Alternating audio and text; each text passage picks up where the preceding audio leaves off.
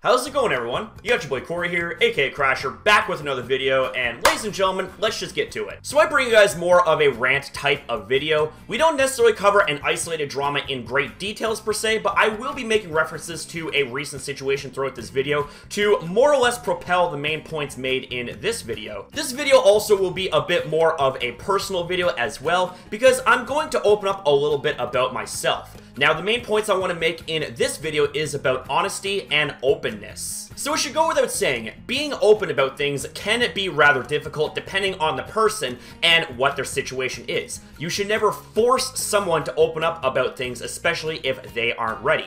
However, on that note, if you are, say, dating someone, there are things you have to be honest and open about. An example of that would be if whether or not you are a parent, because what if the person you are dating might not either A, like kids, or B, might not like the idea about being a parent because they aren't financially ready. It's important to let your future partner know about these things because this will allow for them to know better what they're getting themselves into, and it will also display a sign that you are honest and trustworthy to your future partner. Another example of this is actually referring to a recent situation involving Nikki Tutorials, who made a very inspirational video about her coming out as a transgender woman, is to be open to your future partner on what you identify yourself as, and also if you are transgender or not. That, in my honest opinion, is 100% something you should disclose to your partner, and there are those out there that would agree with that statement. And one such example would be Blair White. Trans women don't need to tell men they used to be a boy, just like they don't need to tell men they used to be a baby. Disagree? You're transphobic. So I have a personal story to share with you guys, as well as just my general opinion on this. My opinion is you absolutely need to tell your date that you are transgender before dating them, and especially banging. So with all that being said so far, let me ask you guys a question. Don't you think that it is an important detail to know so you know what you're getting yourself into?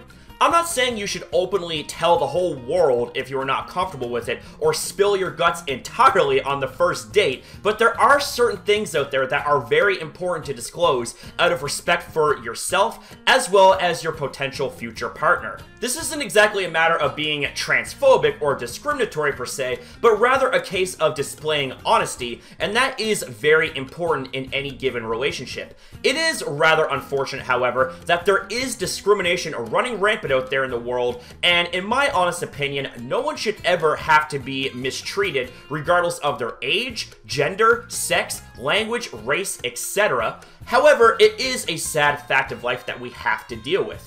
For me personally, I'm not going to judge you whether you are a male, female, white, black, Asian, Hispanic, straight, bi, pan, gay, trans, and anything else that defines a person.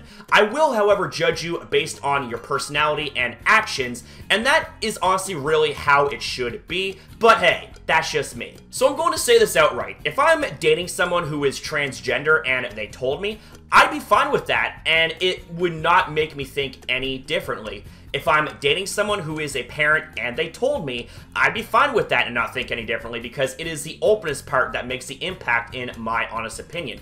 If you are, however, hiding things that are on a need-to-know basis, then how do I know I can trust you? I get being open about personal things might be rather difficult, and believe me, I've been there before. I've closed myself off to the whole world because I've had trust issues, because I've been scrutinized and judged based on who I am as a person, but there are certain things out there that you need to disclose to your future partner because they deserve to know what to expect out of you. Now I'm going to open myself up a little bit to you guys. I am a 29-year-old adult that still lives at home, but I have a full-time job as a security officer in a hospital. I work 48 hours a week and have been doing so over the last 8+ years. I also went to school back in 2010 to study policing and corrections, but in all honesty, I kind of regret doing that because that isn't exactly what my passion is looking back.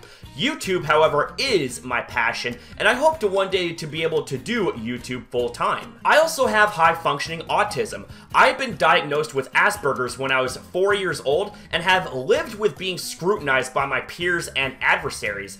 I was even at one point attacked for it online, but despite that, I overcame any bullying that stemmed from me having that disability, and here I sit proudly as a man that is just trying to not only make an honest living, but create content that inspires and entertains all of you amazing viewers. Now, there is no two ways about it. I'm not going to deny anything about this. I have my own flaws and shortcomings, and I work on those every single day about myself.